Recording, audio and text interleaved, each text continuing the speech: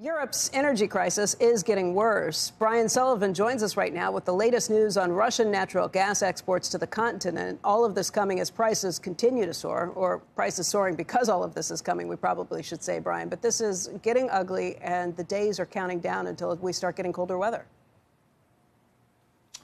Yeah, it's ugly and it's getting worse, Becky. I mean, listen, I wish I had better news to report, but Vladimir Putin continues to play games with Germany's energy supply. Flows of the Nord Stream 1 pipeline once again expected to be cut back. Now, they came down actually just a couple of hours ago, a couple of percent I just checked. And later on today, or maybe around midnight Europe time, Gazprom has said it may cut the total flows by half. If so, that would be down to just 20% of total capacity, down from the already reduced rate of 40%, which, of course, is where they restarted it last Thursday. Now, the Russian monopoly is blaming a pipeline engine, a turbine, for any cutback. Germany is effectively, and I'll summarize, calling that a lie. They say the engine is not relevant, and there's always a backup one anyway.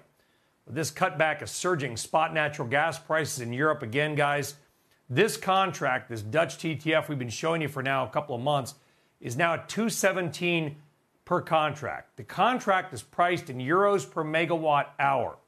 But if you do the conversion, that is the same as $60 per natural gas contract. We are paying $9.10 for the same contract. They're paying 60, we're paying 9 and change. Think about that. I'm going to put it another way. Natural gas prices right now on the spot market on one level are probably roughly equivalent to about $300 to $350 per barrel of oil. Now, that is also spiking electricity costs, guys. That's also near records in many countries. Utility costs are up. And I want you to consider that is with some Russian gas still flowing. What happens if gas gets cut off in full? They had the 10-day maintenance. What if Putin just decides to turn off the tap? Well, the IMF had a report. It was wonky and long. Statista did a good job maybe cleaning up some of the numbers. Here's what they found. Shows the macro EU economy taking about a 3% hit 12 months after the gas cutoff. Hungary would get hit the worst. Italy the second. Germany up there as well. Remember, the total European economy is about $18 trillion, the same as China. Europe can account for about 10% or more of some companies' sales.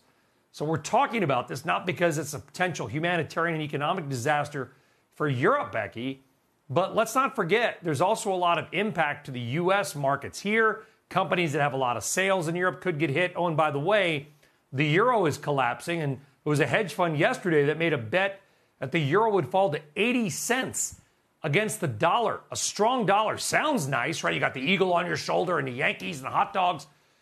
But if you're selling goods around the world, that kind of a strong dollar is not necessarily what you want to have. A lot of angles to this story. I know I've been beating the drum on it for about 6 months, but it's a big deal.